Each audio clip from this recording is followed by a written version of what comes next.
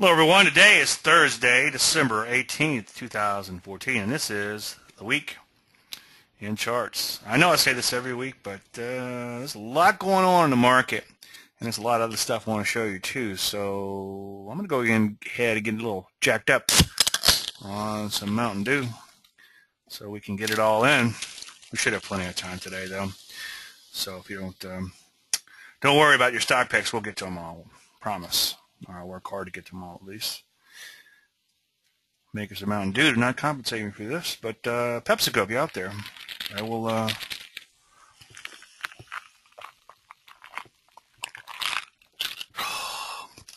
give you a shout out. All right. Well, I guess we have to look at the obligatory disclaimer screen, and I could sum that up for you really quick. All predictions are about the future, and a lot of stuff can happen between now and then. Excuse me, I got a little shuffling around. I got to put my mat down. All right. Hey, do me a favor. You read the book? You like the book? Throw me a bone. Put me up a review on Amazon.com. And the reason I ask for reviews is obvious, but one reason is because there are some malignant people out there who review their reviews, meaning they don't bother reading the book, they just read the reviews and they make their opinion based on reviews. I know, it's crazy. Can you believe it, huh? Anyway, so if you get a chance, throw me a bone and put me up a review on Amazon. I'm having some difficulty with my pen today. Let's see if we can get to work. Huh, interesting. Here we go. And hold your mouth right. All right, let's see if that'll fix itself. Okay, what are we going to talk about? Well, we got another dead money report. Yay, that's always a good thing. Speaking of dead, IPO bull market not dead yet. We talked about that last week. And I'm going to cover some of the things, or a couple of things at least I'm going to cover tomorrow in the IPO last follow-up session. That'll make more sense when we get there. Let's see if I can get this pen to work. Anybody know what I'm doing wrong? I needed to go back to pen. Oh, here we go. Oh, for a second I thought I wouldn't have a pen. I've been doing these dead money reports lately, well, because we've had some positions that have kind of flatlined for a while and then ended up profitable overall. And the market doesn't always move on your time frame. I mean, if it did, we'd all be rich by now, and we no longer would have to come to work. But the reality is it does take time for our moves to develop. And the definition of dead money from Investopedia.com is a slang term for money invested as security with minor hopes of appreciation or earning a return. The problem is you don't know if something's not going to work or not when you get into it. In fact, we got in this one here as a short, believe it or not. And it actually went against us initially, and then came back in, and then it went against us again. And so at this point, it's dead money, but then notice that it becomes profitable for a while, and then it stops working, and then, bam, it makes a nice move lower. In fact, with a little discretion, following this thing down intraday, a lot more could have even been squeezed out of this position. But the reason I'm showing you this is because it did stop out yesterday. This stop isn't exactly the scale, but you get the idea. We trailed it lower, and it stopped out. Now, there was a lot of time spent in this position where it's sort of backed up in the profitability, but that's okay because you don't know if this thing's going to go down to zero, and you're just going to ride it down. And it's okay to have an open position for a while, and sometimes moves take time to develop. So these moves up here did set the world on fire, but it's better than the poke of the eye, 19% and then 14%, and that's a three-letter stock, so that's not a bad move at all.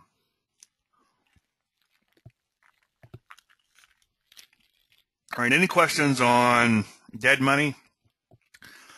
And to those who are new to these webcasts, go in and watch the last couple of weeks. In fact, last week's is on YouTube, so you can have that one for free. We did talk a little bit more about dead money in detail then, and then in weeks prior too. And again, the market doesn't always move on your time frame. Sometimes you have to wait for things to develop. Now, we've been talking about the bull market and IPOs for most of the year.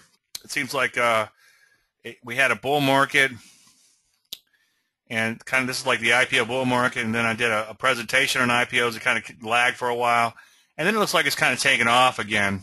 And this is why after the presentation, what I did was I spread out my following presentations over the next several months or for the remainder of the year, just so we would see a variety of conditions. And what I do in these presentations is I teach the material, and that's the theory, and then I want to go out and show it in practice. So at the end of this presentation and in these presentations, I went out and picked, we haven't done this one yet, I went out and picked particular stocks, and I'll show you what that looks like in just a minute. Before we get into that, let me just show you, I thought it'd be kind of fun to pick out the IPOs from my trading service over the last year. Now, this one line is discretionary, one line is mechanical, and I'll explain that in a lot more detail in just 1 second. And you could see that the IPOs did fairly well by the end of the year. Okay, this was set up a couple days ago. So it includes all of 2014, and some of these triggered early 2013. Late 2013. So, but they were closed out in 2014. So these are the complete closed out trades, and then there are a couple of them that are still open. Now, the reason the discretionary portfolio did a little better is because, and I'll show you this in just 1 second, but we had like one or two that triggered, came back in, hit the stop, but just barely, and then took off. So if you're using discretion, which a lot of my clients do because I've taught it and preached it and sermon after sermon on it, then instead of making this one trade where you get in here and lose money, and then you got to come back in and take that second entry, which the mechanical portfolio does, you end up just sticking with the trade. You'll notice that the missed trades here, so there were two or three missed trades because of that. So that's why this line is shifted over to the right. But if you notice that they are pretty much equal, or exactly equal if you line them up. But then notice that this one takes a dive because those trades, and there's two parts to the trade, so those are reflected in here, and that's why it goes down. So discretion does help. That's one thing that I wanted to point out with this. One other thing that I noticed was, and we'll take a look at the slide here, there was no real outliers to speak of, and most of the trades, now we do have some open ones, which we'll talk about in 1 second, and it's these open ones that have made this last little run in here possible. But there was really no outliers to speak of unless these last little few take over. So, you know, year ain't over yet, so we'll see what CTLT, Kite, and Ruby do, and all of those so far are profitable. And CTLT and Kite have already hit the initial profit target. So far, so good. So we might have a couple of winners there. So I want to stop short of saying that the thinner IPOs have more opportunities, but it does appear, and, you know, maybe we don't have a full representative sample, but it does appear that the thinner IPOs have a little bit better chance of making that bigger outlier move than the thicker ones. But I don't want to say that the thicker ones cannot make that move, because maybe our sample isn't large enough, because in 2013 SCTY, which was a fairly thicker, or I should say higher in volume, a lot of times those of you outside of the United States ask me what do I mean by thicker. A thin stock is one where the volume is low, the volume is thin, and when I say thick, it means that the volume is thick, there's a lot of volume. So thick means a lot, thin means a little. But the thinner ones, if you go back in and watch some of the courses that I've done where I'll draw the arrow like this, and you have inefficiency up here, and then you have efficiency down here. Now, efficiency stocks don't move as much, and so as the volume increases, the stocks become more and more efficient. So let's move these around. So let's assume this is volume going out. Well, this is going to become more and more efficient, and these would be inefficient. But I wouldn't make the case flat out with the IPOs that the thinner ones aren't necessarily going to produce more outliers. But as a general statement, thinner stocks do have more potential, thinner within reason, to become outliers and make that huge, inefficient type of move. One thing that came out of this studying just the IPOs by ripping the IPOs out of the portfolio for last year is that discretion does make a big difference. So you can see it still did pretty good, followed mechanically, but with discretion, it did even better, okay?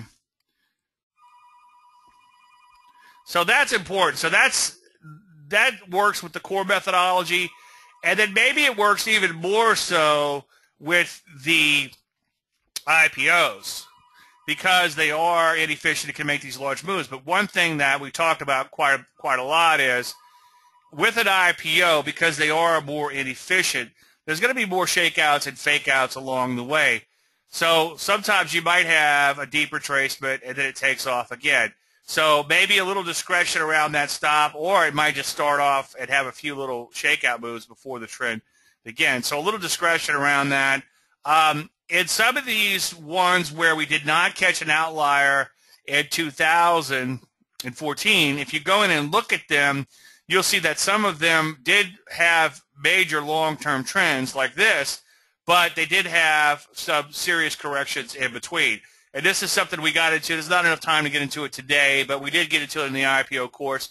There are reasons why IPOs do this, because there's a lot of insiders who are on the hook, so to speak, looking to get out. Those with sweat equity, those with equity, those with those VC, the venture capitalists, and they're looking for a payday.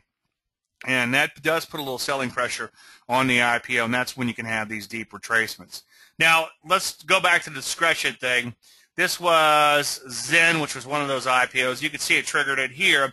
Immediately came back down, and it just barely kind of nicked the stop, kind of messed around a little bit, and then took off again. We took a second entry on this one, or I put out. I personally took one trade only, but in the service, I put a second trade here because I still like the stock after it had that second little shakeout. So a little discretion. If your stop's right here and it just comes down and kind of kisses the stop a little bit, don't throw caution to the wind and let it come all the way down here, but let it dip below that a little bit, see what happens, and if it begins to stabilize, and if by the end of the day it's well above the stop, then stick with the position. So that's something that I teach quite often. If you have layman's, take a look at the second half of layman's, and I talk about using a little discretion. Now, I did want to point out that thicker stocks or higher volume stocks in the IPOs can move nicely. So I went back to last year, and this one stood out. I didn't look at all the IPOs from last year. I just looked at one of them because I remembered it. You tend to remember the winners and forget about the losers. But this one, you can see, is an outlier type of move. It ran up about 300%. And these are the ones that we are looking for. And or these are the ones that we've been waiting for. How did they say that one time? We are the ones that we've been looking for. But so even these IPOs, so this one was a little bit higher in volume than some of your run-of-the-mill IPOs. So they can still move. So I don't want to make the point that they can't move.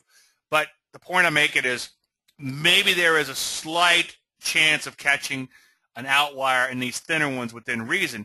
And the beauty of that is, as a private trader, you can go in and trade some of these thinner ones. And that's why you're not seeing some of these thinner ones in the service, because I want to put a little bit more liquid stocks in the service so that we all could trade them. There's enough to go around. So there's a repeatability, so someone can't say that, well, that stock's kind of thin, that would have been hard to trade. You could actually go in and trade these stocks because there's plenty enough shares to do it. And a lot of times they'll trigger, and even after the trigger, maybe not a lot will happen, you still could get in. Like even in this case, even after this trigger in here, there still was plenty of time to get in this stock. It wasn't like it just it makes a trigger on a fast move, hits the profit target, comes right back in, and that's it. Or it's like a flash in the pan. With these thicker stocks or with these higher volume stocks, there's time to get in a lot of times for the move, and there's repeatability. So that's why, and in general too, when we're doing these presentations, I will tend to steer you towards a little bit more volume in the stocks within reason. Okay, usually around 250K or more. Anything over 100 or 500K is usually plenty enough volume to trade. And the IPOs, we don't have that volume history, so we have to go off a few days in there, and sometimes it becomes a bit of a guess, and you kind of have to take a stab at it. But the good news is, with IPOs, more volume tends to flow into the market if the stock begins to take off, whereas with established issue, an issue that's been on the market for years, then the volume you see is the volume you have as a general statement, and it can be a little dangerous to trade with this less volume. Not to say that it's not dangerous trading in IPOs with very light volume, but as a general statement, you can go after, as a private trader, you can go after some of these thinner IPOs. I have a couple of dead money stocks that are touching sell stops because of tax selling. Should I hold at least the beginning of next year? Gary James. You know, that's an RIA question. That's a CTA question. I'm not an RIA. I'm not a CTA. But if they're just kind of nicking the stop, then as a trader guy, I would say that let them nick the stop, and you've got one additional reason to keep those stocks. But be warned, and this is probably the best thing I could tell you, is never let tax decisions influence your trading decisions. Okay? Now, there's some, I'm sure some CTA just spit on a screen, has spit his coffee out on a screen for me saying that. But if you're going to be a trader, you need to follow your trading rules, and you need to forget about any sort of tax implications that there might be. Okay? So, and I know that's in the back of your mind, is tax law selling, but if it's just kind of nicking it from a trader's perspective, then it's okay to stick with it, okay? So the bottom line is, don't let the tax decisions influence your trading decisions, but I hear you. If it's just kind of nicking them and you're trying to hold on to them anyway until January 1st at least, then I hear you, okay? Okay. Now, let's take a look at the follow-up sessions and the IPO course. Now, it's 1 through 3. I've got one more session left, and we're going to do that one tomorrow. And I'll mention that towards the end of the presentation again. And these aren't necessarily sequential, so this is a little confusing in that these are like closed, the way they closed out in here. And the other chart actually wasn't sequential anyway either, too. So they weren't necessarily you might have had open trades down here when this is at a loss, and down here too also, okay? But so far, and this is where patience comes in, and you have to let things unfold. So far, we're doing pretty good. Now, this is I did this, I think, in the middle of, was it 7? I think I did it like around the middle of June or July. So that's only the second half of the year. And the secret to this success, the real secret to this success, even though it was modestly successful up until recently, but the big secret is there were a couple of big outliers that came in, and which we'll look at in just a minute. You can see that this is a huge move in here. Now, this is I went ahead and stuck with the 100K model, 2% on these. And so that's with the money management. Now, it's not trying. I don't want to try to show you, something crazy like, oh, we'll just throw 10,000 shares in each one and see what it'll do. I wanted to put some money management. So these outliers that took off in here are very conservative as far as the amount of shares because they had very loose stops, which, as we learned last week, the looser the stops, the fewer the shares. That I could have certainly did it without money management and made it look a heck of a lot more impressive. But these were the ones that triggered recently. This is CALA, C-A-L-A. And somebody asked me to cover this. I'll cover this later in the presentation too. It was a breakout type of pattern. It took off nicely, running up about tripling in value, as you can see from where it entered. And VTAE was another one, was a breakout pattern in here. and so far so good. Looks like it's pretty much doubled in value so far. So those have really helped. You can see have helped the IPOs picked. And then tomorrow, hopefully, I hate to use the word hope, but boy, pressure's on. Hopefully, I could pick a couple of more winners to finish out the year. Okay. So the gleanings from this is that these are a little bit thinner than would probably show up in the core service. And as a private trader, you could trade them, and we have caught a couple of outliers here. But we've got 3 open ones in the service that have the potential to become outliers. So I don't want to make a huge case that the thinner ones are going to give you more outliers, but this is the based on our sample size, that appears to be the case. But again, we've got 3 open ones in this. Well, actually, 3 open ones in both. We've got 3 open IPOs from the IPO webinars from the course, and then we have 3 open IPOs in the service. So we'll see how they all shakes out in here. Okay. Any questions on any of that? That went a lot smoother and a lot faster than I thought it would. Okay. Do you say hope? There is no hope in trading. There's no crying in trading. Yeah, I hear you. Yeah, you got to be careful with that hope word. But yeah, you got to be a little positive. A couple of announcements. As I alluded to, I have the last follow-up session. This will close down the course for 2014 that I did in the IPOs. Again, what I like to do, and I think this is a really, really cool thing, and this is why I spread it out so many months, because the bull market and IPOs sort of waned a little bit. It's like into last year, I'm like, gosh, I got to do a course on IPOs. Because I did the stock selection course, and some of the IPOs that came out in the stock selection course just went to the moon. And you could go to the marketing page and see a few of those.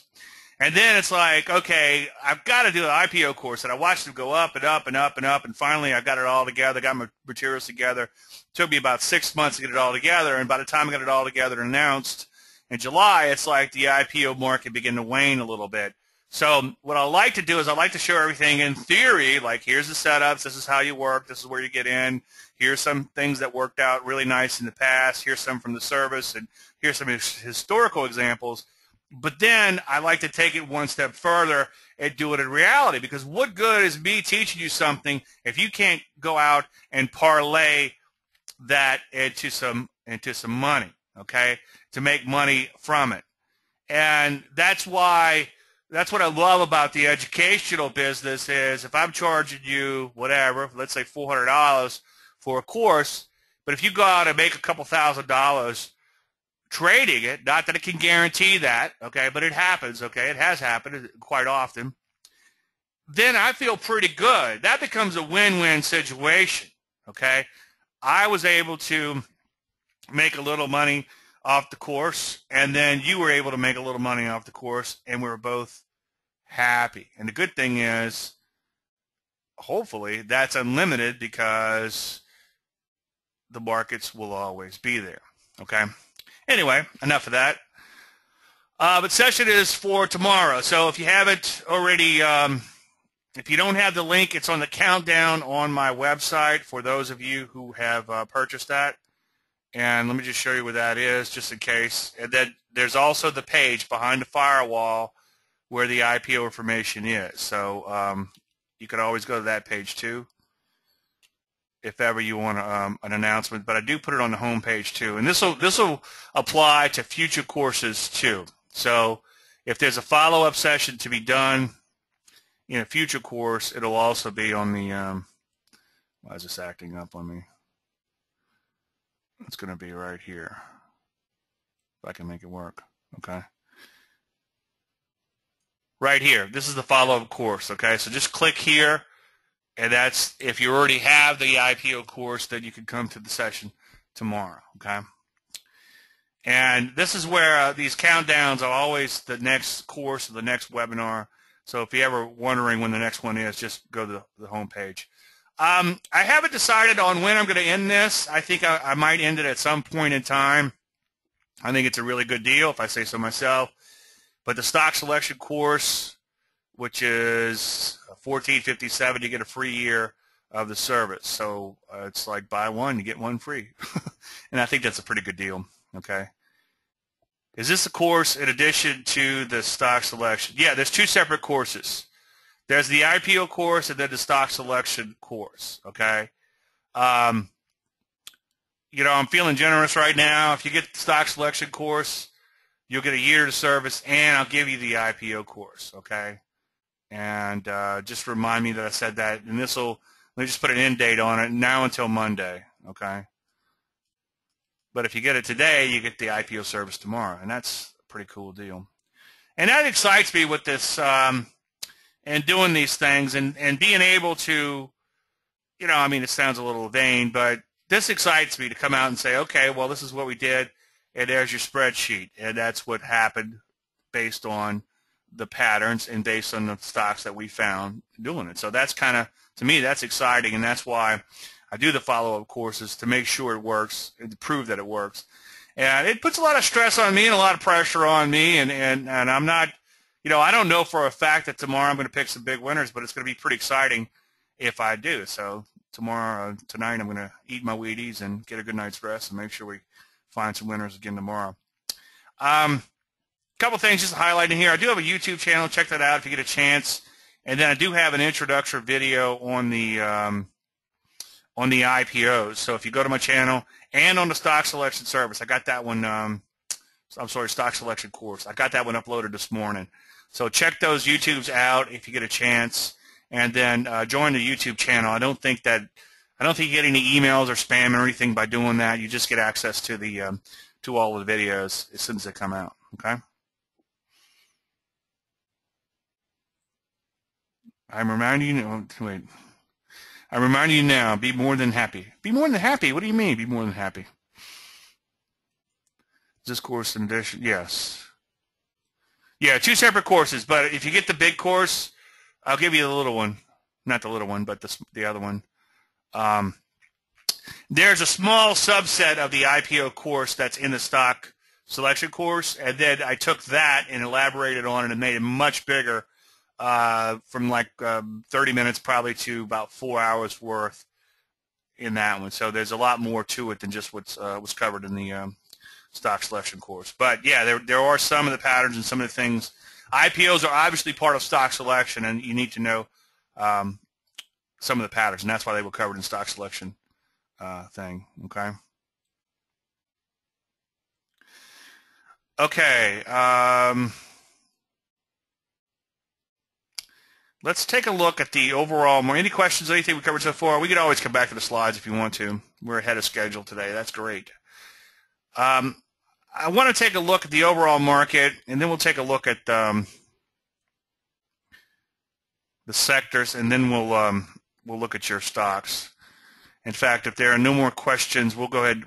You can start asking about individual stocks. If you don't mind, just ask about one stock at a time. Okay, and then hit carriage return, and then we'll that way I can know which ones are covered and which ones I haven't. Let's take a look at the P's, and then let's we'll back the charts out a little bit. We'll take a look at the short term, and we'll back it out. One thing that's been a little concerning in the S&Ps, obviously, is they've been in a bit of a free fall as of late. And they just seemed a little sold out day before yesterday. What's that? I guess Tuesday. But they were still down like another 0.5% nonetheless. So you can't say that I'm going to rush in and buy them just because they're oversold. And the other thing that was a little concerning was they did drop below their prior breakout levels, which is right around at 2,000, which, as you would expect, is an inflection point, a big round number like that. And then the other thing that it did was, not that there's anything magical about it, but it did dip below its 50-day moving average. Now, one thing you could do is wait for a market to have a nice trend above its 50-day moving average, let it come down and kiss the moving average goodbye, and then look to get long when that uptrend resumes. And that's what I call kiss ma goodbye, except I use, I think, a 20 exponential in layman's to describe that pattern. But as you can see, yesterday was a pretty big do-over in the S&P 500 and the Ps. And then so far, knock on wood, we're having some nice follow-through to the upside. Now, if you take a look at the spiders where you get a true open, not quite as impressive because you can see we backed off a little bit in here. And this is where, not that you want to fight it, but this is where maybe for a day trade you can come in and do like an opening gap reversal trade. But I wouldn't fight it in here just yet. I think I'd let it go. I mean, this could be a nice seasonal move that we're hoping to get. Now, but Dave, I thought you said you're not a big fan of seasonals. I'm not, okay? I'm not really into them, but it's nice when they dovetail in with what I'm doing. And as a trend follower so far, I haven't been shaken out into believing that this market is rolling over. Now, again, as usual, check back often. Now, one thing that's a little concerning is notice that our moving averages have come together, and without today's data, you could see it looked like they were getting ready to cross, and we're going to have a bow tie down. Nothing magical about that, but when you get a bow tie after an all-time high, you need to pay attention. And I think last time it dropped about 7 or 8% out of it, and I thought that that could have been a major top, and it turned out that it wasn't. And that's fine with me. I don't care. As long as the market goes somewhere up or down. Ideally, I want it to go up forever because my life is a lot easier when it does. But you can see that the moving averages were coming together. Now we've got a new piece of information, provided we can hold up here, or percent and change or whatever. Now these moving averages, if the market stays up here another day or two, these exponential averages will turn back up, and it will probably negate that potential signal. And this is what I wrote in my column this morning. I wrote something along the lines of, do watch for signals, but don't anticipate them, okay? So if you see that bow tie coming together, get ready to form, even though it looks a little ominous in here, wait for the actual signal. Now, if you say, well, Dave, it kind of looked like a first thrust down, and I'll give you that. Well, wait, let that market rally a little bit to complete that signal. And if the rally turns into brand new highs, okay, then you dodged the bullet and you avoided that sell-off. There's a lot of people out there, and trust me, I was one of them 20 years ago, or 15 years ago at least, okay, at least 15 years ago, that tried to call every zig and zag and tried to call every top, and you'll get yourself into a lot of trouble doing that. So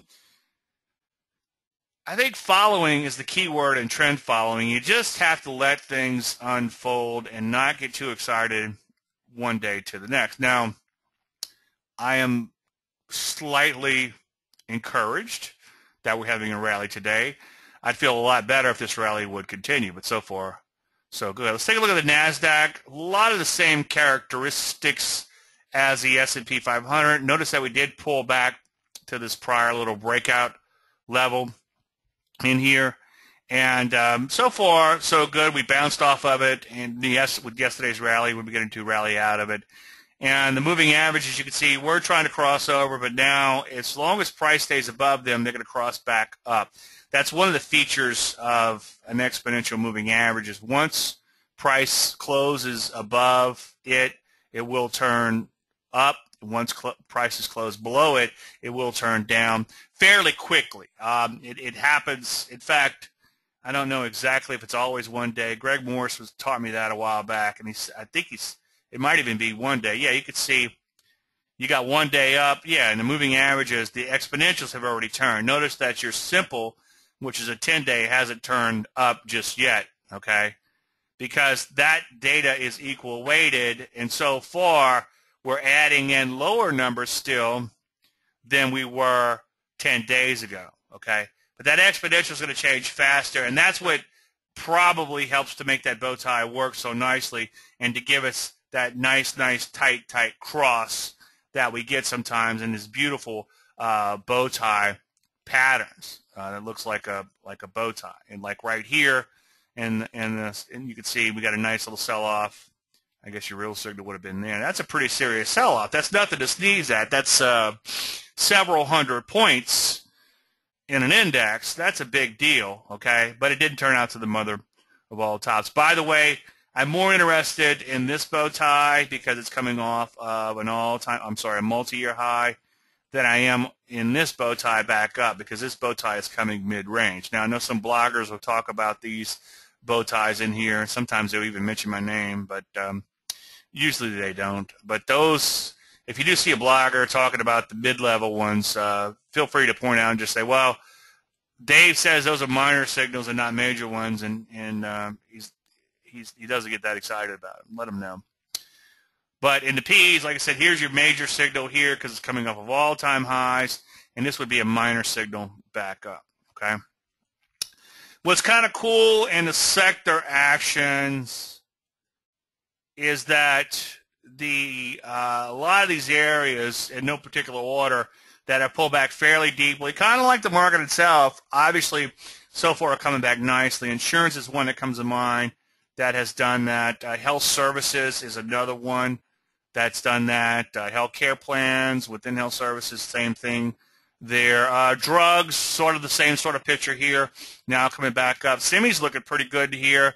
Same sort of pullback. Now they're going right back up in here. And this is why we don't get too excited when the market begins to spill a little bit, because we don't know whether or not it's going to be a pullback or the start of something bigger. And that's where you got to look for clues, and you got to look at all these sectors every day and look at all these stocks every day and listen to the database. Now, if you do have a really serious spill and you have a mediocre bounce from it, then you'll start seeing a lot of shorts setting up, in which case you go out and you start firing off a short or two. The point I'm trying to make here, and I don't know if I'm kind of backing into it or not, is that you got to be really careful with these big picture predictions.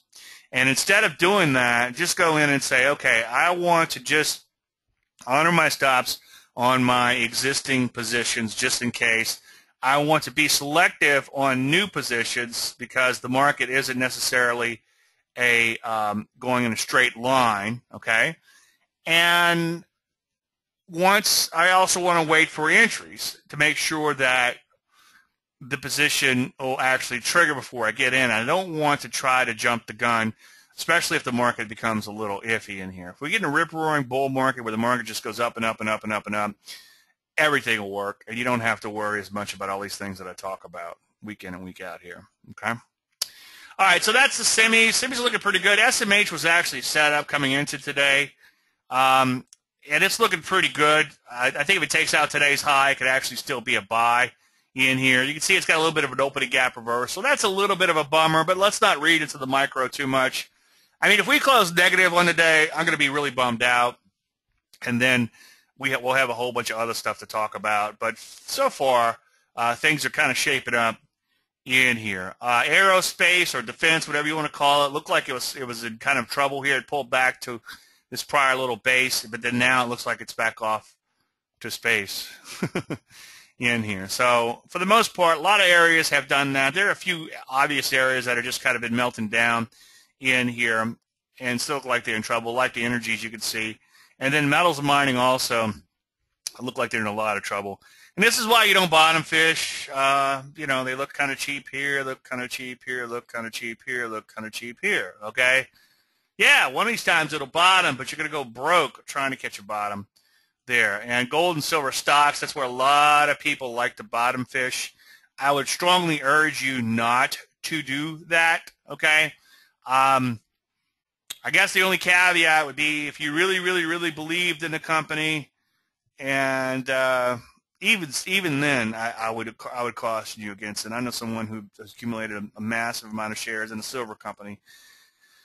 The problem is he doesn't trade out of them when the company's high, and he just sits on them. And the problem with that is if you knew the company would never go out of business, then it'd be okay. But something bad could always happen, no matter how great you think a company is. You can see gold might be making a double bottom in here. We don't trade off the double bottom, but we trade off a bow tie after a double bottom, right? Or a first thrust after a double bottom, or maybe a cup and handle with a bow tie or something like that. So, but there's no reason to get excited just yet. As a trend follower, don't anticipate too much. Just be patient. And it takes a while to get that patience. Somebody pointed out last week very nicely that there is a head and shoulders bottom in silver stocks. I can't argue with that. Is it time to buy them? No. Wait for some sort of trigger. Okay? Take your classical technical analysis and use it kind of as a general broad stroke, as a framework, and then put your, or wait for your, I should say, setups and patterns or whatever you trade to actually occur. And, of course, wait for the triggers before getting too excited. So there's nothing to do in gold and silver. By the way, I should make a list of all of these. There's a lot of lists coming out right now. Best stocks of 2014, worst stocks of 2014. Don't get too caught up in that. As I've been saying quite a bit, I think gold and silver could be the best stocks of 2014. And unfortunately, and I'm still long a bunch of them, so I hope it doesn't happen too soon, but unfortunately, biotech and some of these sectors that have been going straight up could be the worst stocks of 2014. Usually, that massive trend doesn't necessarily carry into year two, okay? Just as an FYI. So I think at some point next year, gold will bottom. What did I say? June 15th around noon is my prediction on that. Obviously, I'm joking. But I do think that gold and silver will bottom next year, and we could see some fantastic buying opportunities. But you have to be patient. And you don't have to stare at this chart every day and wait and wait and wait and hope and hope and hope.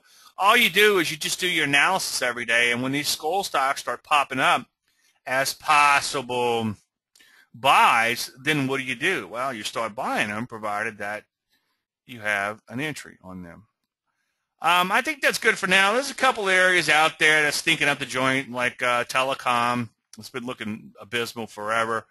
But for the most part, energies and metals and any of these obvious sectors aside, for the most part, most areas still looking pretty good in here, at or near new highs, like the overall market itself. I think that's enough for the sector action for now. Let's just take a look at gold commodity.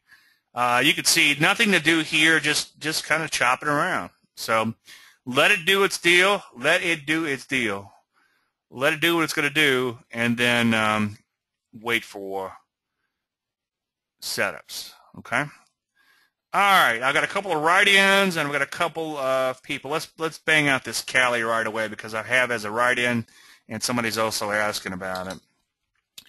John says, in view of the size of the rally, would Cali be considered? Should not be considered for a pullback. That's a tough question. Because in the stocks, I'm gonna give you both sides of the coin, and then I'm gonna tell you my opinion. In the stock selection course, I cautioned everyone against what I call bottle rockets. And a bottle rocket is a stock that goes straight up several 100% over a few days, and then it comes right back in. If you've ever been around fireworks, if you're a redneck in the South like I am, then, fireworks, you would understand. You know what that is. You know what a bottle rocket is. A bottle rocket is, it takes off like it's going to go to the moon, and then it quickly fizzles out. So it's very disappointing once they actually finish off there. But so in a normal stock, if I'd see this, I would say stay away from it. In an IPO, on your first initial move, sometimes it can be worthwhile to trade these type of settings, okay? So ideally, where you want to be in on one of these pioneer trades before the bottle rocket occurs. I think at this juncture, this one has become too dangerous to trade, but as a general statement, I will take a look at bottle rockets in IPOs, especially if it's a first big move out like this one, okay? So if you do trade it, just make sure you trade at a fairly small size. The real money in the IPOs, and that's what I'm going to probably focus on tomorrow, just so I could hopefully knock it out of the park again, is I'm going to focus on the pioneer-type setups and the newer issues, those that haven't been out as long, and then getting in a first little breakout, which I have defined in the course, and that's really the time to get into these. So I think this one, let me just kind of interview myself. Is it a viable setup? I'm going to say yes, but I think it's too dangerous at this juncture to trade. And again, if this was an established stock, I would say avoid it at all costs. But I would say, as a general statement, just to go ahead and avoid it. Okay. Heather wants to know about Lulu.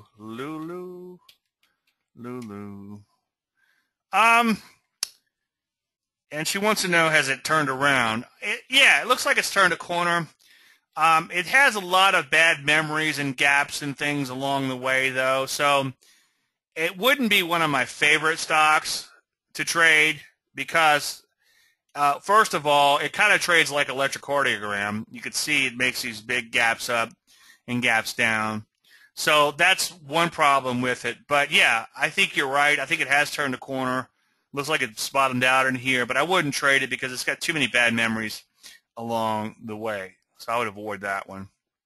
Frenchie wants to know about DDD, which is I saw. I didn't get a chance to look at it because there was people crowded all around it. But it looks like Lowe's had like a Dremel 3D printing machine they were selling, which is kind of cool. I didn't get a chance to look at it, but looks like this whole excitement has kind of fizzled a little bit, huh? That's what markets do, okay? Back here, this 3D printing, you need a prosthetic, let's go print you one. You need a gun, let's go print you one. What else do you need, let's just go print you one, whatever you need, which is pretty cool, I just came in. Will you send it in recording? I will give you a recording, yes, because you just bought the IPO course. But in general, I record these and I put them in a flash drive later. So live shows are free, and there's a nominal cost for a recorded show. But yeah, you could get recording. Zarir, I hope I said your name right. Anyway, so there was all this excitement in 3D. This is why we use stops, okay, in money management, because look at all this euphoria in these 3D printing companies, and then now look where this company is. So if you want to buy it, I think that would be a bad idea. If you want to short it, I hear you, and it is a pullback type of setup on the short side, but it looks like it's already lost well over half of its value. So I wouldn't be as excited to rush out and short this one just yet, or at all, because it's so at such low levels. On the short side, I prefer to catch stocks when they're in that early phases of breaking down, when they're in a transitional type of phases. And we might have had this one, correct me if I'm wrong, but I think we might have had this one as a first thrust back here, made a little and then got stopped out on a remainder. I don't remember. It's been a while. I tend to forget stocks the day it stops out. So I'll probably forget RAD by tomorrow. Okay. DDD, perfect example of formal hot stocks that correct to 72% after they peak, according to Investors Business Daily. A 72% correction, that's kind of stupid if you think about it. That's not a correction. That's a bona fide sell-off. That's a bona fide, you're wiped out if you bought a stock and you let it drop 72%, okay? So I wouldn't call it a 72% correction. I mean, that's just that's ludicrous, okay? I don't know why you call it that. But yeah, I mean, we're traders, okay? And that's why in the IPO course, and then if you look on the, I wonder if I could find it for you. I can't find it quickly for you, but if you go watch the IPO teaser webinar, if you want to call it that, teaser course that I put up on YouTube, I talk about the sardine story. I'm not going to bore you with that again, don't worry, and that's why I have, I'm looking at it right now, I've got a street sign in my office that says Sardine Drive, and it reminds me that we're traders. And this is why we're traders. I mean, this thing just went up 100%, and then now it's down 70%, okay? So we're here to make money, and we're here to get on and ride as long as we can. Wording might not be right, but point is buy and hold does not work. Sardines do. Yeah, if you ever get confused, you could always go to www.whybuyandholddoesnotwork.com. And if you get confused, you go to www.whybuyandhold.does-not-work. And where does that bring you? Comes back to DaveLandry.com. And I will tell you every day why buy and hold does not work.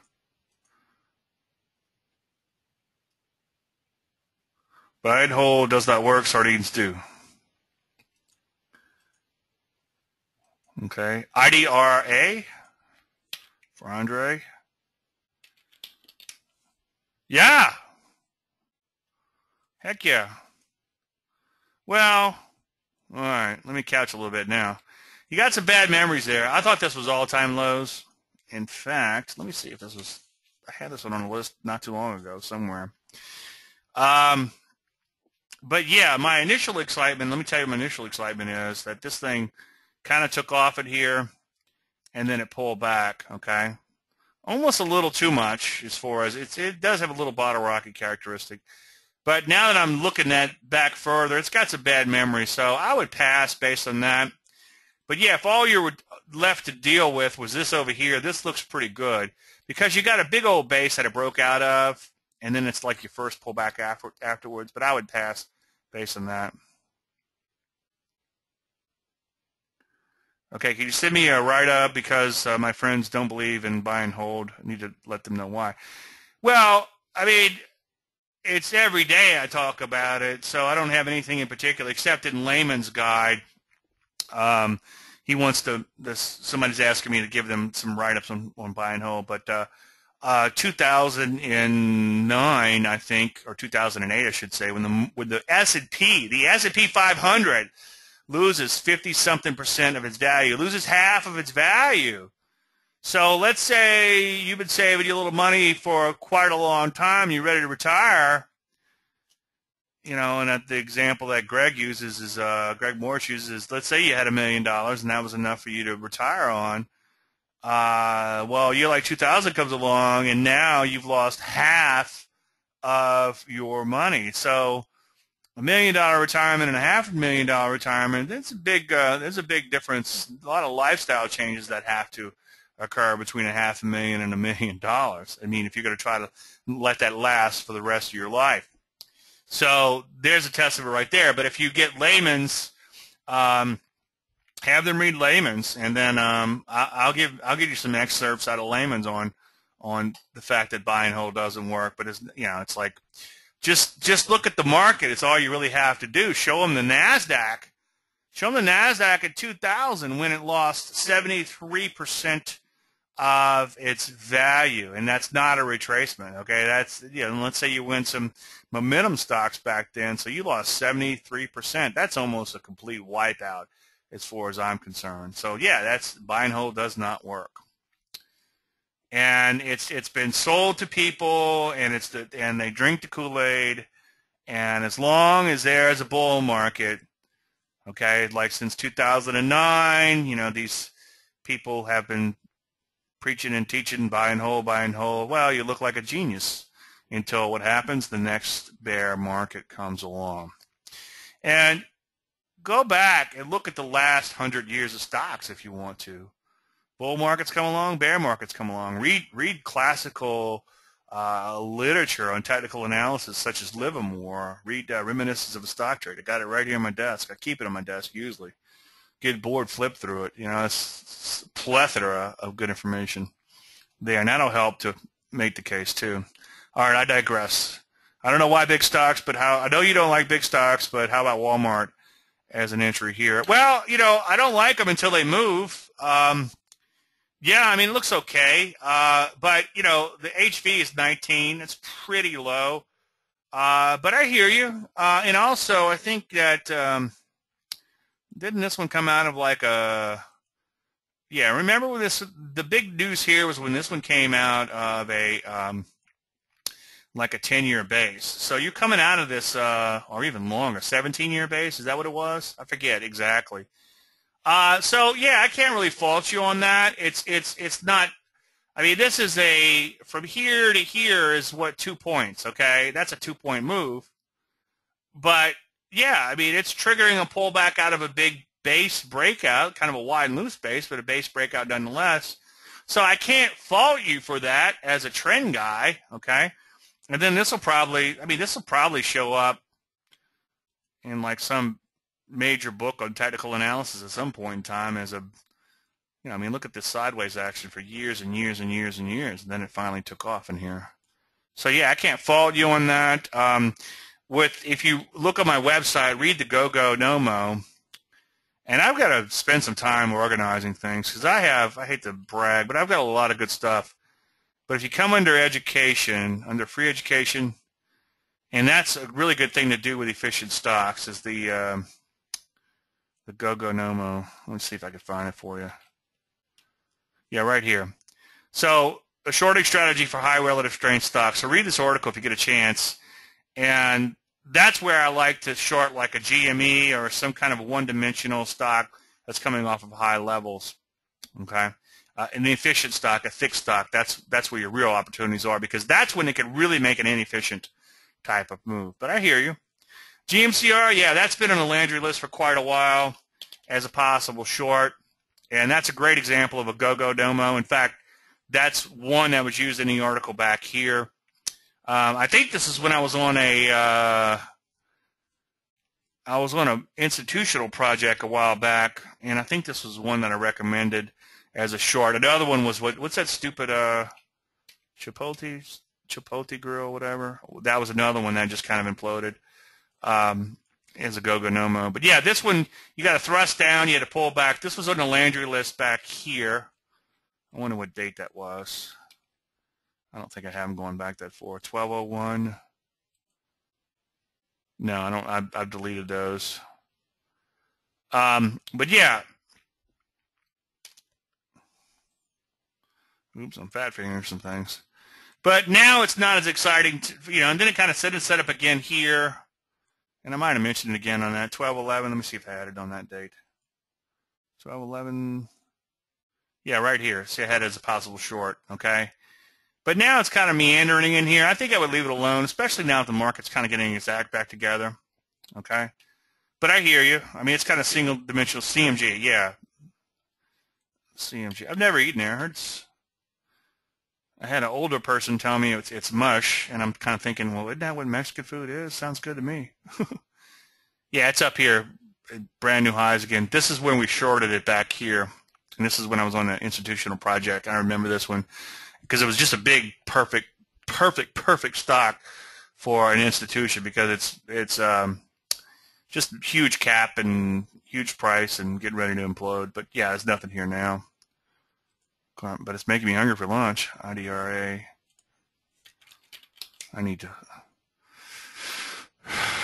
like everyone, not everyone, but yeah, we talked about this one, or did we not? Yeah, this one looks good shorter term. It's got some bad memories, but it's okay. It might have been on my list recently, but you can see it's coming out of a pullback, so it looks okay. HSY I'm probably not going to like, unless it's a short. Yeah, I mean, it's got an HV of 14. What are the spiders? Anyone? 14, okay. So it's in line with the overall market. My feeling is if you're going to beat the market, you need to have stocks that can move more than the market. That's just my opinion. I could be wrong, but go in and look at the archives of what I've done, and you'll see where we beat the market with these higher beta stocks. So, I can't get that excited about this stock, at least not at this juncture. You never say never, and then there's really nothing there. I mean, you got some trading back here, some overhead. I think I'm going to pass on that one. Bitta as a short for Miss Heather. Good to see you again, Heather.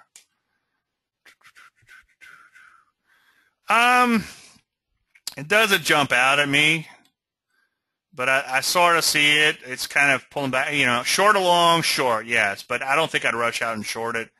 It just doesn't jump out at me as a possible short. Maybe if it took out this 60 or something on a pullback, but I don't know. It's not really jumping out at me. Long INCR for Mr. Howard. We got a nice bunch here today. Good to see you guys. Yeah, it looks okay. My problem here is with an IPO, I want some excitement, okay? I want to see a stock really take off and then play that first pullback. And this one went from 20 to 25. Don't get me wrong, that's an okay move, but it's not enough to really get that excited about, okay? So, and it's not set up anyway, but yeah, it's okay to keep it on your radar, but I don't see any reason to buy it, at least at this juncture. SWI on a pullback. Well, you got a lot of bad memories. I know they're a long time ago, but there's a lot of bad memories back here with this stock. And markets have pretty long memories, so you got to remember that. No, I would pass. Not even on it, because notice that you broke out here, you broke out right here, and then you pulled all the way back to where you broke out. Okay. So, and the other thing, always, this was in the stock selection course too. It's like this market kind of went straight up, and then it kind of went like this way. Okay, and that was one of the things. In fact, that's even in the I even talked about that in the YouTube that I did on stock selection. So make sure you watch that intro video. So that's got a deceleration of trend. I hear what you're saying. It's kind of popping up from this pullback, but this pullback is too far. So I would leave that alone for all those aforementioned reasons. Okay. Nate's been waiting patiently for SCMP. SCMP. Yeah, that's pretty interesting there, Nate.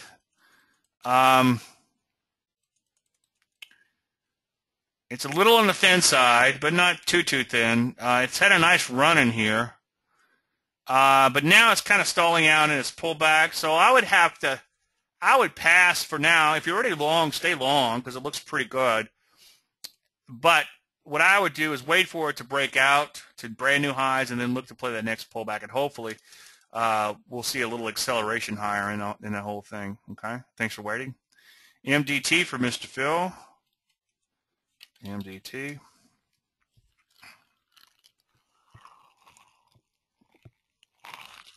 Little low on the HV.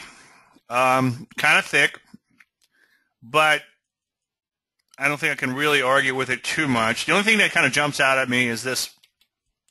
You only got this one wide range bar here, and then it kind of drifted higher. I would probably pass on it based on that.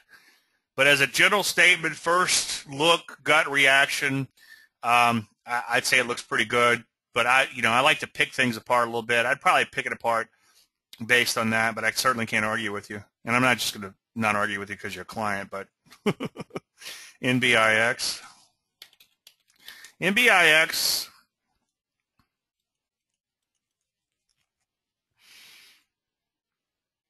this one can be kind of crazy. We were short this one once, and it imploded overnight, lost like half its value. Maybe on a pullback. I mean, it's kind of a crazy one. But, yeah, on a pullback, why not? I mean, I think I just put this one into like I don't know if I have it physically in the list, but yesterday I made a note to add it to my Landry 100, I think. DM on a breakout.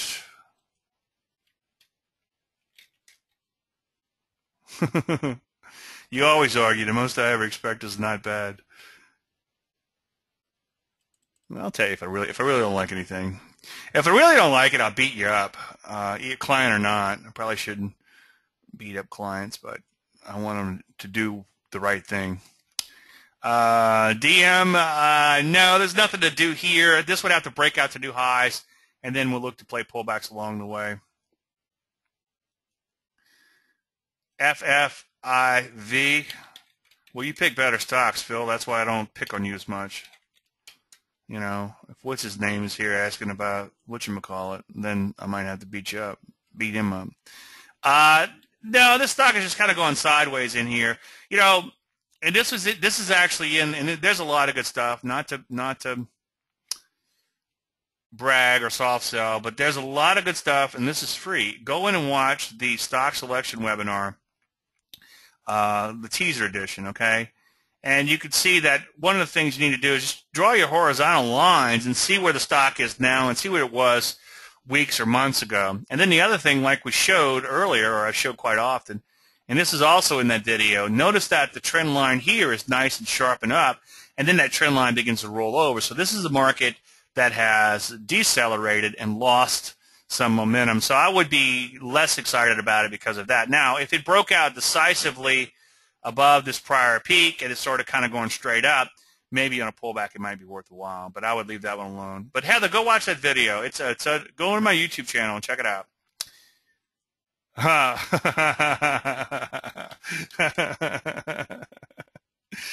Phil is stirring the shit. He wants to know about Ford. You know better than that, Ford. He wants to see if I'll talk bad about him. No, there's nothing here. It went up. It goes down. No, there's nothing there. It's all over the place. Looks like it's in trouble though, I think. OAS. I think there's a short left in it. OAS. Oh yeah, I'm sorry, Sherry. I was going to get to that. I forgot. I didn't see you in here.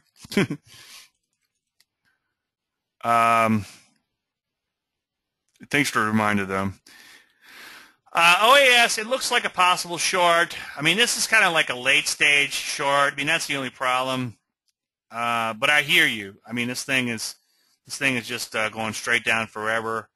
At this point, you're probably also betting on that oil is going to continue its spill. No pun intended. It was funny on SNL. They said oil is like $55 a barrel, whatever it was, and they said at that price, the barrel's a good deal. You know, I thought that was kind of funny.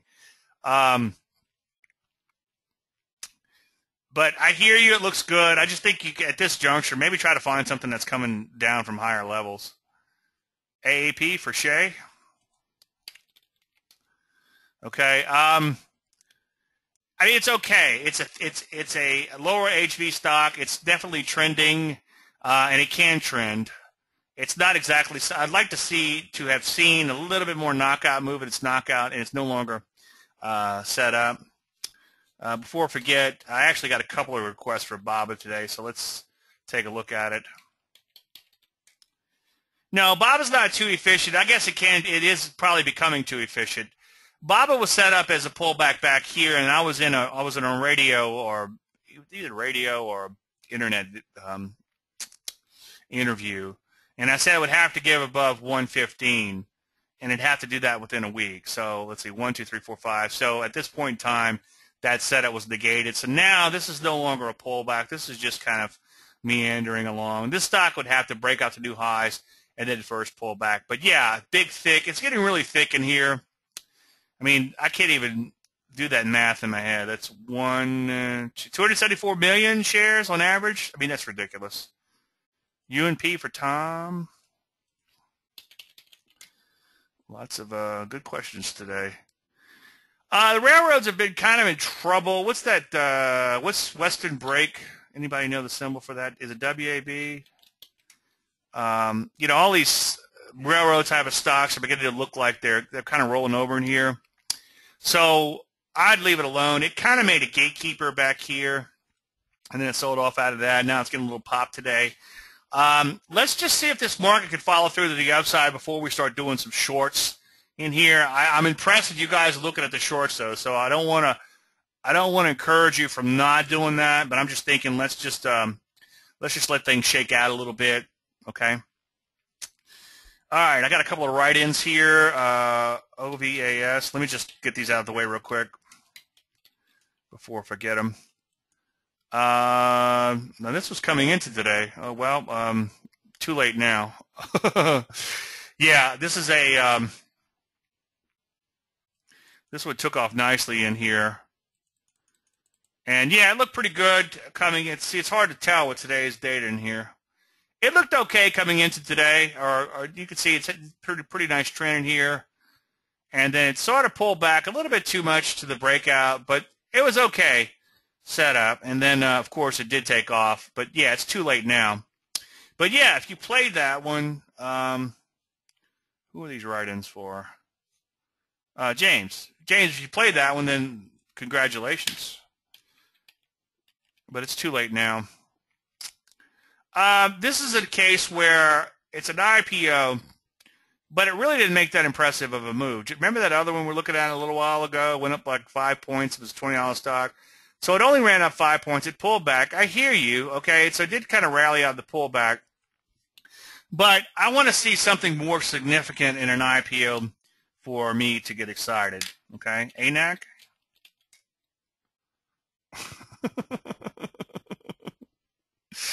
Don is here. We're going to talk about him, and now he shows up. ANAC is not bad, and it's kind of faked out a little bit today, so maybe around here would be a good entry on it. Yeah, that one's not bad. My only concern with something like ANAC is you're in a late stage phase, okay? And yeah, it might go on a double from here, but I'm more excited about something like a Ruby or something, RUBI, which we are long. Okay, which is maybe it's in the early phases of trend. Maybe it could double or triple from here. Whereas this one, I don't know. I think it's going to have a harder time doubling or tripling. But I can't fault you on the setup because it has everything I talk about in it. It's got a nice, fairly persistent move, a nice, fairly deep pullback. So yeah, about 35 or so trigger on that would probably work for James. And then finally TSIM for James, and we'll get to the rest of these. And Don is here. We'll take another look at his Ford in 1 second. This one has some bad memories along the way, but they might be far enough away to where it would be a good problem to have. Yeah, it kind of broke out, and then it pulled all the way back to its breakout. I think you could probably find better out there. I mean, take a look at SMH, which is just your, if I can get it to come up, which is semi-holders. The semi-holders actually look a little bit cleaner than that particular stock, so I'd take a look there. John says, F Merry Christmas. Have a safe New Year holiday. See you in 3 weeks. All right, Don. So next 3 weeks we'll talk about Ford. I might be taking off one day of that holiday. Yeah, I mean, it's just nothing for me. It came all the way back down to its prior level. It tried to rally and came all the way back in. It's just nothing there. Loco. LCO. Yeah, it might still be hard to borrow, but yeah, on a pullback, I hear you. I mean, there's a bottle rocket for you, but like I said in IPO, sometimes they're tradable. ACHN. Okay. No, it's just wide and loose. I mean, it would have to break out of that range for me to get excited about it. Tesla, DSLA. They're blaming their slide on oil prices. Again, I get a little news through osmosis. When did oil prices ever have anything to do with the Tesla? Okay, it's like, I'm going to go buy a $100,000 electric car. And then they put some fuzzy math on their website, you'd have to put you got to put like 20,000 down or 30,000 down. I forget what it is. Whatever you put down is like the same price as an economy car would be. It's almost like buying an economy car. And then, so, you put $100,000 into a car so you could save on gas. I don't get it. So they have some fuzzy math on their website. And I think their fuzzy math, pardon my French, is biting them in the ass now that oil prices are lower. So the fuzzy math becomes even fuzzier. You want to talk about trading the stock? Okay. Yeah, I don't like today's gap in it. But if it fills this gap in here, it could get kind of interesting as a possible short. But it looks like a major top is in place for that stock, and stick a fork in it, it's done. Vips is a short. I kind of have mixed emotions because I do want these newer technology companies to succeed, but I mean, who wants to run out and buy a $100,000 car just because it's electric? You're not going to do it to save money on gas. This stock looks like it's in trouble, maybe on a little bit of a pullback, but I'd like it better if it had dropped below this little peak in here, or if this was further up. You might get a little thing around here. Could you go over the concept of gatekeeper? Yeah, gatekeeper is it's from my second book, and it's a fairly. I like them on the short side more than the long side. And what you're looking for, this is the closest thing to a reversal that I'll trade. And I don't trade them that often. It's kind of one of those ancillary type of setups. But you're looking for a sharp sell-off and then a sharp retracement back up. Now, I have the Fibonacci of a 618 and a 786 in here. But I tend to eyeball it, and it's when that market stalls somewhere at one of these numbers, and then you're looking to short the market. So it's kind of look like that. Okay, I get a lot of questions about, is this a gatekeeper? No, that's not a gatekeeper. You want to see a sharp sell-off like this. It has to look like a reverse check mark. Like that's a check mark. It needs to look like a reverse check mark, if you can, like a mirror image of a check mark. And then sometimes you get like an opening gap reversal down. And what's kind of cool about the pattern is, remember what I said earlier about big picture technical analysis. Sometimes what you might want to have, let's say you got a head and shoulders, and the head and shoulders is kind of textbook in nature, where that right side is higher than the left, okay? Sometimes you get that gatekeeper pattern in here and sets up, and that's kind of a cool pattern to trade, okay? But yeah, it's in the second book. And you know what? I'm feeling generous, so email me, and I will send you the chapter, and that goes to anyone who is here today. You're taking time out of your busy schedule. I will be happy to help you out. How's that? Merry Christmas. Is Christmas next Thursday? I don't guess I'll see you next Thursday then, huh? Yeah, next Thursday. Wow. I better start shopping. AMBA. It's okay. I mean, that was on the list like from a week ago, as you can see. You guys look at my list too much. Let's get off of this. But now it's kind of pulled back too far. It's pulled back to this prior little breakout level here. So I would leave it alone now. DRIV for Karen. Karen, are you outside the States? I always forget. DRIV. Are you kidding me? No. It gapped up. It imploded. It gapped up. You're not trying to trade that, are you? That has nothing to do with my methodology. OAS. Is there any short left in it? Did we look at that one, Heather? I think we did. Yeah, I mean, you know, maybe down to the old lows of the swing trade, but again, it's not enough. XNPT. It pulled back too far. This was one that's been on my list for a while, but now it's kind of pulled back in too many days. 1, 2, 3, 4, 5, 6, 7, 8, 9, 10, 11, 12, 13, 14, 15, 16, 17, 18 days of a pullback. That's a little too much. Yeah, we covered it. Sorry. Gatekeeper was in the second book, Zarir. Send me an email, and I'll shoot you the pattern. Like I said, Mr. Generous today. AFSI on a pullback.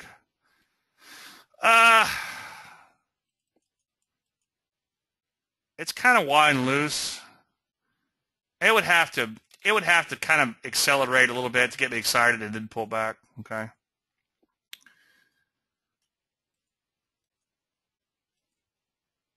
Clear Mush on Netflix.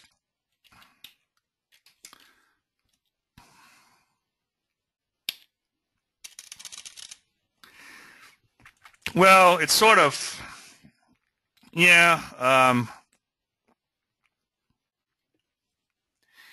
It's kind of all over the place, but I hear you, Phil. I think it's in trouble, but it's all over the place. I'd be careful trading it. You know, this is a stock where I would maybe look for some puts or something on it, and if they were attractive, go after them. I don't want to open up that can of worms too much, but I don't know if I would trade it outright just based on the way it trades in these big chunks, and it's just all over the place. But yeah, puts might work on that one. I was in Germany from Within Drive weekly. Looks like another gatekeeper setting up. Driving a weekly? No, that's not a gatekeeper. No one would do any TA on it, so I thought I'd ask you. Oh, okay. Yeah, no. It's just all over the place. No, that's not a gatekeeper because, no, it's just you got this huge gap here. Is that a buyout? I mean, what caused that to happen? So I would leave it alone as soon as that happened, and then obviously whatever happened came back in, and then now for some reason it's back up here. It's just too crazy. DPLO exclamation point. DPLO. Yeah, I want to pull back. Why not? I want to pull back. It's certainly trending. I mean, draw your line. Sure. PEB, PEB, PEB.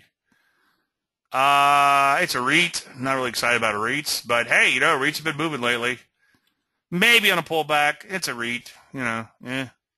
Blah. VEC, we do that one? VEC. Thank you, Heather. Heather says another great webinar. Yeah, a little bit more pullback on the VEC. Who asked that? Whoever asked that.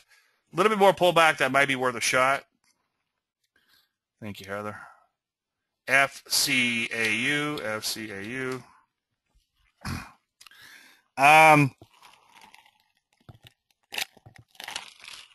This one looks like it. Sorry about that slurping there. This one looks like it might be in trouble now. It actually triggered right here, which is kind of cool as an IPO. But it looks like it's in trouble now. You got to thrust down.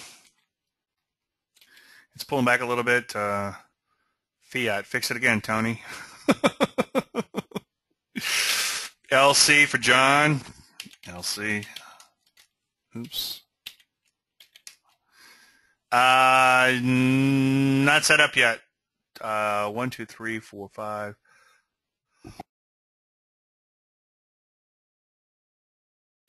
It's been out long enough to start trading it, but it's not set up. We'll just leave it at that. XNPT has a stock pullback too much to make a pullback entry. Yes. Yes. I mean, if anything, it looks like it's in the early phases of being in trouble here.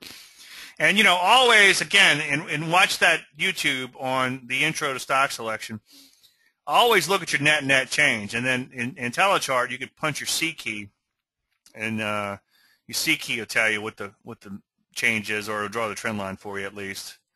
And just kind of noodle with that a little bit. You can see, okay, 11, 13 to 12, 18, it's lost a 0.5%. It hasn't done anything, so it's lost steam. So that's one way. Or count the bars and you pull back. Okay. FCAU, we did that one. Fix it again, Tony. ZSPH. This one's okay. I'll give it an okay. I mean, it broke out, pulled back. I'll give it an okay. It's not jumping out at me, but I could certainly give it an okay. It's a little on the thinner side. It's a newer issue. I'm going to give it an okay. Maybe like entry around 46 or so. Not my favorite setup in the world, but I certainly can't fault you on that one. So good eye. AFSI. Okay. Yeah, we covered this one. It's going to have to accelerate higher than maybe on a pullback. Okay. All right. Looks like we're almost done. Any more questions on stocks? While we're at impasse, I want to obviously thank everybody for coming. I appreciate you taking time in your busy schedule to be here. I guess next week's Christmas, so we won't have a show. To those who celebrate, Merry Christmas. And any other questions? Any questions unanswered or anything you want that I mentioned in the show, shoot me an email, and I will be happy to cover that for you. A couple of last-minute ones in here. ZSPH. Yeah, we just did this one, I think. Yeah, it looks pretty good. Yeah, we covered that one already. Anyway, thanks everybody for coming. I appreciate you taking time in your busy schedule. Everyone have a fantastic New Year. We'll see you early next year. Be safe out there if you travel around. And then thank you so much. Thanks for coming all year. I appreciate it. You know, like I said, I'm humbled by your presence. I appreciate your you being here. Yeah, tomorrow's going to be the IPO webinar. Tomorrow's the Friday webinar. See my website for more on that. Okay, again, Merry Christmas to those who celebrate. Happy New Year to all of us. And then I'll see you next year. Thank you so much.